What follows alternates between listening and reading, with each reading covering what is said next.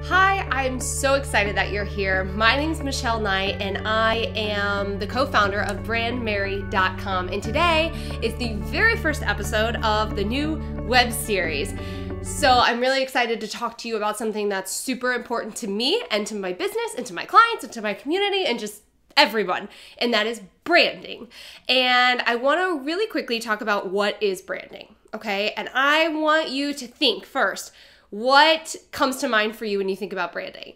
I guarantee that it is the aesthetics, the colors, your photos, your fonts, your logo, right? That's what we've all kind of been trained to think branding is. But I want to introduce you to a new way of thinking about branding, and a way that I have found has really helped me grow my business so quickly and has helped my clients build a really strong foundation for their business and in turn grow their business as well.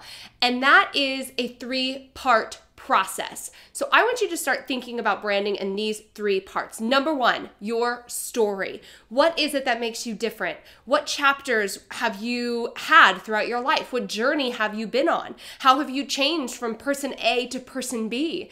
And what is it about those things that makes you different than everyone else, okay? There are a lot of us in this online world, and it doesn't matter what industry you're in, okay? You have to stand out. And the only way that you're able to do that is by getting in touch with your story. What makes you different? So I encourage you to really get in touch with three pieces of your life that have set you apart from everyone else. And I'm gonna get into those details a little bit more in video 2, which is coming out next week. But I want you to begin by just thinking about your story, right? What do you like? What kind of feelings and emotions do you want people to think when they see your brand, when they see you, when they hear you speaking, right? The second thing is, who are you talking to? Who is your ideal client? What are their fears and limitations? What are they struggling with right now? What do they desire most in life? And the third thing is your message. How can you share your story, speak to your ideal client, and package it all into a message that is super clear and specific? Those three pieces are what contributes to your branding.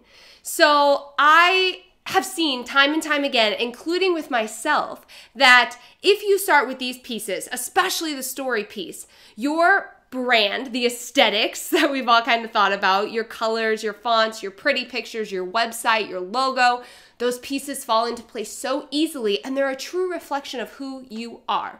And the only way to really have a truly authentic brand that's recognizable online, that's memorable online, is to get in touch with these three pieces. So I want you to take away something from every single web series. And so today I encourage you, no matter if you have been doing this for a really long time or maybe you're just starting out, go back to the beginning, think about your story, think about the things that make you happy, the way you want to feel when you look at your website, and start there. Then think about your ideal client. How can you speak to them? And here's a little sneak peek for a future episode. 9 times out of 10, your ideal client is you at some point in time. So why not start there? Start with you. Start with what makes you happy. Too often we get caught up looking at other people, comparing ourselves to others in the industry, that we end up creating a brand that's not really a true reflection of who you are.